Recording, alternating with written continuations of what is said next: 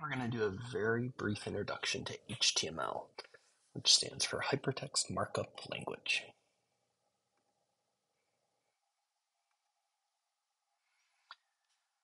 The role of HTML is to specify the structure of web pages to web browsers, like Chrome. And to do that, HTML documents consists of a series of elements. So today we're going to define some terminology. So when we see this terminology later, we'll be familiar with it, as well as get a sense of how these documents are structured and see some different examples of that. All right, lots of terminology here. This entire thing on the slide is an HTML element. An HTML element is comprised of three different parts. An opening tag, that's this part here, the content, and then a closing tag. You'll notice that opening tags have angle brackets, as do closing tags. In between the angle brackets is something, which in this case is a P, which refers to paragraph. Closing tag has the same symbol repeated, the P for paragraph, but is preceded by a slash to designate it as a closing tag. Okay. The content is what's actually displayed in the web browser. The tags are not displayed at all. In HTML elements can contain other HTML elements. However, when they do so, they must be balanced. What that means is that a child element must be contained completely within its parent element. I think this is easier explained with an example than like a definition. You can see here that these are balanced. And what I mean here is the word vary, which has as part of the strong element here. So here's the opening tag, closing tag. Both the opening and closing tag are completely enclosed within the paragraph element, which says my cat is, then the very grumpy. So this is what we're looking for, and this is what we use to stack to verify in the previous unit. These, however, are not balanced, so this isn't going to work. Here is where the paragraph element starts. Here is where the strong element starts, and look, we ended the paragraph element before the strong element, so these tags are not balanced, so that will not work. We've got to do it like this one. Void elements. So not every element has an opening tag and a closing tag because not every element has some like text between the tags. We call these void elements. And so it's just a single tag, and we do have the slash just before the closing angle bracket. So you can see here a tag for an image. Here is the opening angle bracket. Here's the closing angle bracket, and it's got a slash in front of it, which designates this as a complete balanced tag. It's just a void element. All right, so in addition to having the tag and the content, some elements can have attributes, and those attributes are specified as key value pairs. The syntax for this is the name of the attribute, followed by the equal sign, followed by the value in double quotes. And if there are multiple attributes, which there can be, they're just separated by spaces. Okay, so here we're assigning a specific value, editor note, to the class attribute of this paragraph tag. We'll see some more examples of that as we go too.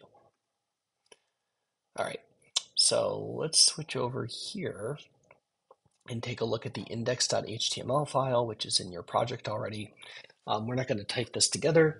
We're just going to read through it together, and I'm going to highlight some different aspects of the file and show you how we can view this in your browser. At the start of every HTML file, we need to specify the doc type.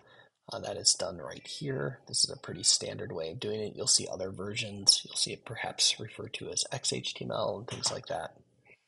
Nothing really to worry about, we just need the doc type.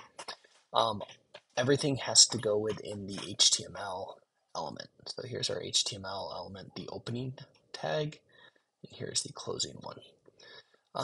Inside of the HTML, and you'll notice how this is formatted to make it clear which elements are inside of which other elements. So you can clearly see here head is inside of HTML. The head element defines certain information about the page that doesn't show up on the page itself in the web browser. So here we're specifying what character set we're using in terms of rendering the different characters. UTF-8 is standard for English language. And then we're specifying the title of the page. The title of the page might show up in the name of the tab in the web browser, for example, but it doesn't show up on the page proper. So meta here, the meta tag here is an example of a void element. You'll notice how it's closed here, whereas title is more traditional with content in between an opening tag and a closing tag. All right, here's the end of the head section for the HTML document and the start of the body section. Everything in the body section is what's going to be displayed on the page. There are a lot of tags. We're just going to look at a few. There's a whole series of what are called heading tags. This is H1. It's the biggest heading. There's certain formatting associated with it. HTML originally was intended such that the tags were semantic in nature, not just syntactic. So using the H1 tag implies something about that content other than just how it's formatted. I would say we've moved away from that somewhat. If you look at a lot of modern HTML, the semantic nature of using tags has been lost to a degree, but we can still try to do that when possible. But that's part of the H1. There's also H2, H3, H4, H5, each smaller headings. Here's a void tag, a void element for image. This displays an image. Here's an example of attributes as well that we saw on the slides. So the source attribute specifies the partial path to the image file to load. And the alt attribute specifies the alternative text, which is really important for accessibility. Screen readers and other assistive technologies can leverage that to explain what the image is. Here's the paragraph tag that we saw in the slides as well. So here's a paragraph of text. At Mozilla, we're a global community of. The paragraph tag ends. And then we have here a list. There's both UL and OL. UL is an unordered list. OL is an ordered list. Unordered lists are displayed as bullets. Ordered lists are displayed as numbers. And so this is an unordered list with 3 elements in that list: technologists, thinkers, builders. So here's our LI is a list item. So there's all these abbreviations. But notice how the tag that is opened here. Here's the closing tag, and that's completely inside of the unordered list. So this will give us 3 bullet points. Here's another paragraph like the one above. Here's another paragraph like the one above. Here's a new tag. This is the A tag, which stands for anchor. It has an attribute, which is the href. This is basically when you click on this text in the web client, where will you go? And you will go to the URL specified here as part of the href attribute. I'll take you off to that particular web page.